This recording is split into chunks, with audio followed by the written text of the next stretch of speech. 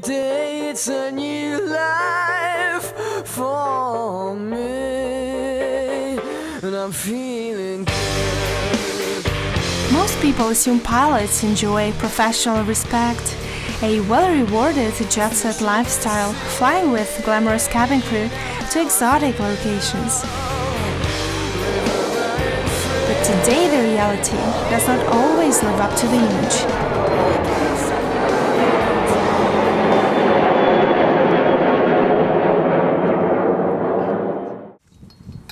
Slavic is a young man who is passionate about aviation.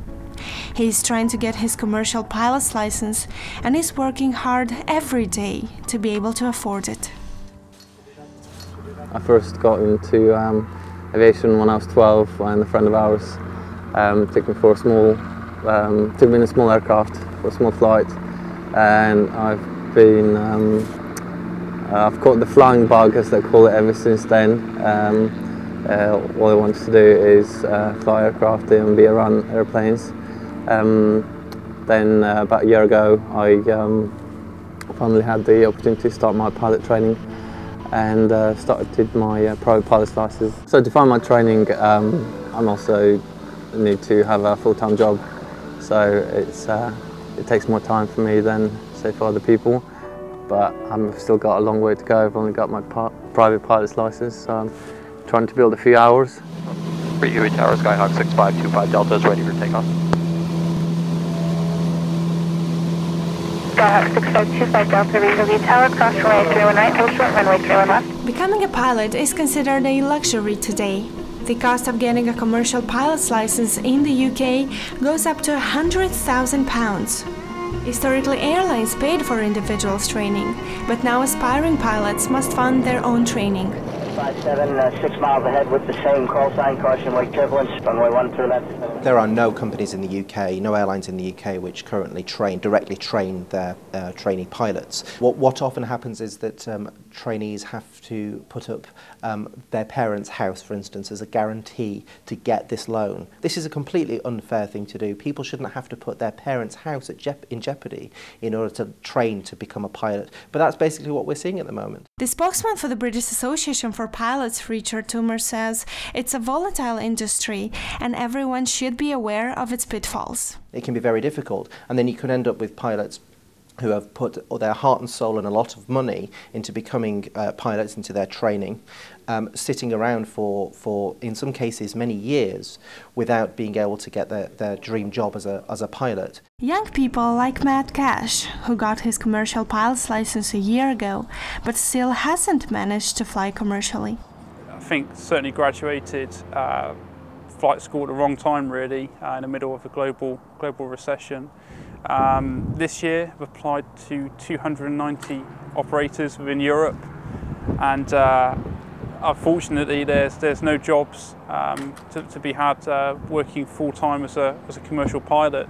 He's working as a flight instructor part-time and is consistently training because he's not giving up. I fly on the weekends, I get paid for that, so that earns me a little bit of money to put towards the cost of the train to get the training costs back.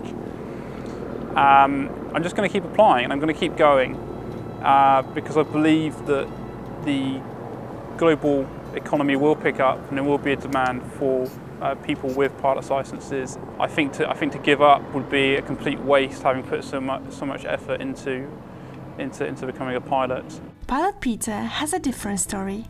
He learned to fly with the Royal Air Force and has been flying commercially for 25 years now. The progression was flying with the Air Cadets, learning to fly with Oxford Air Training School at 18, learning to fly properly with the University Air Squadron when I went to university at 21.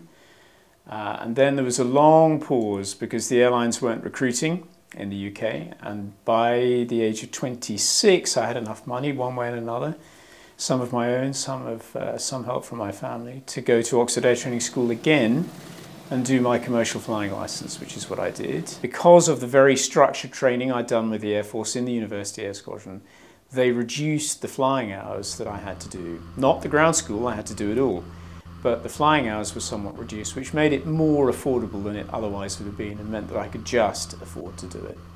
So I was very, very lucky with the timing of what I did. I emerged from Oxford with a commercial pilot's license. and what they call an instrument rating, which enables you to fly in all weather. And I joined BA from Oxford. Yet being rewarded with high debts and uncertainty to find a job, all these people have something in common, their passion for flying. It just feels great. When you take off, I think all my problems and everything get left on the ground, and I'm just free to do whatever I want. It's just a feeling like no other, really, and that's why I love it.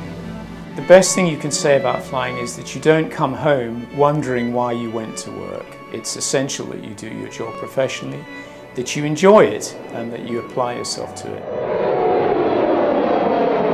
95% of pilots in the UK are proud to be pilots. They're proud to tell people that they're pilots, but only 1 in 5 of them would recommend the career to their children. And you have to ask yourself, why is that the case? And it's because it isn't easy.